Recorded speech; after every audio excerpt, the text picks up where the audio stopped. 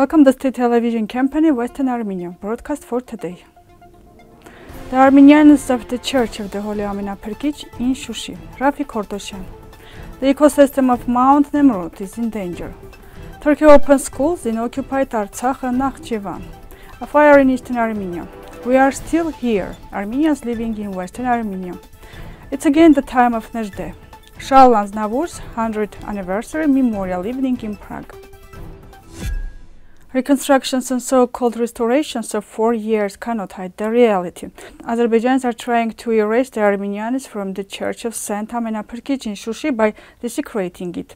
Saint Amenaprkich, from the very first day of its construction, was an invisible but powerful obstacle for the enemy.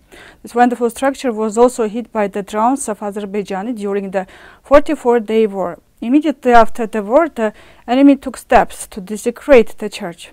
First, they defaced the dome, then covered the entire temple with the net so as not to be noticeable, and under the name of reconstruction they tried to eliminate its Armenianness and historical evidence.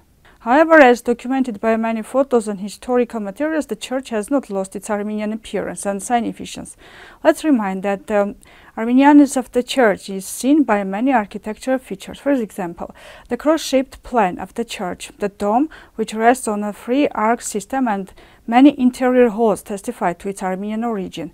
The spatial structure of the St. Amenaprkich Church is similar to the Cathedral of Echmiadzin. Moreover, a number of historical documents and photographs regarding the church have been preserved, which talk about its Armenian identity. In particular, the 1919 photo shows that the dome of the church remained unchanged until the liberation of Shushi. Azerbaijan cannot erase the Armenians of church, regardless of reconstruction and restoration attempts.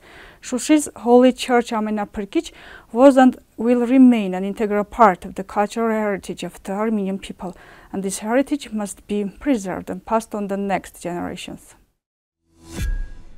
Now let's talk about Nemrut mountain, which ecosystem is in danger. The increasing number of visitors threatens the wildlife of Nemrut with its 2,948 meter high in the Nakhchivan district of Bitlis. The brown bears living in the area near Nemrut have attracted attention both for their charm and more often for their aggressive behavior that recently appeared in the media.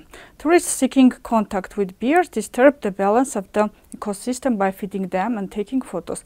This is dangerous for both humans and bears and also harms the natural diets of wild animals.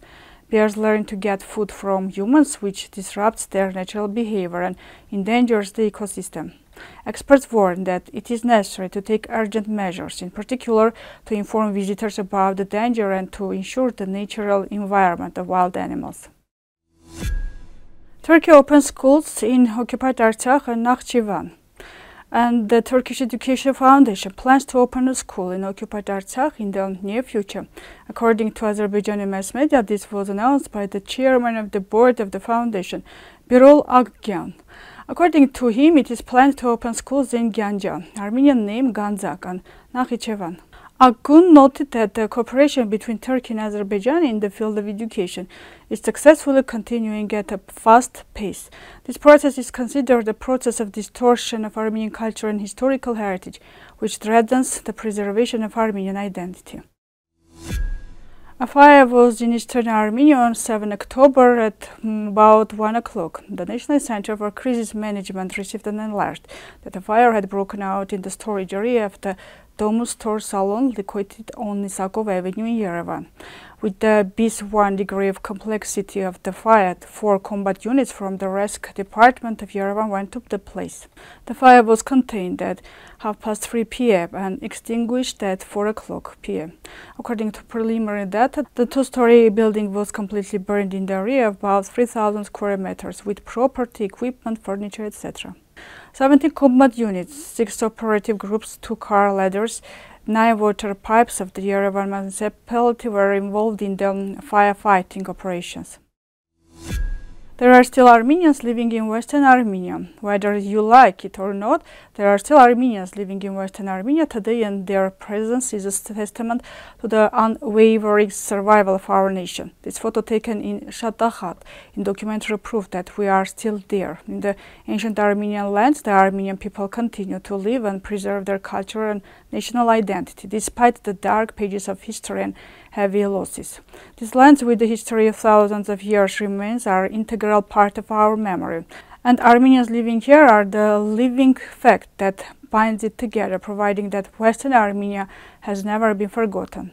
Our presence is a sacred heritage, which is carefully passed down from generation to generation, reminding us that Armenians continue to survive in their homeland, even in the most difficult conditions. Before 2018, Nzhdeh's name often evoked a negative reaction, as Nzhdeh was honored by people who had not read any of his works and were materialistic, a thing that Nzhdeh was struggling against. Now anti-patriotism, materialism and indifference have become open propaganda, which deepens the problems of our people. Nzhdeh warned that the source of danger is we ourselves, and with the overestimation and weakness of pro-foreign orientations. Although more than a century has passed, his predictions about us remain accurate and relevant. A memorial evening was held dedicated to Charles Aznavour's 100th birthday at the French Institute in Prague. The event was organized by the embassies of Armenia and France in the Czech Republic in cooperation with the French Institute. French Ambassador Stéphane Cruza gave a welcome speech, followed by a screening of the documentary film Aznavour and His Wealth, and a concert by Richard Ihuel and Thomas Johman, who performed Aznavour's most famous and popular songs.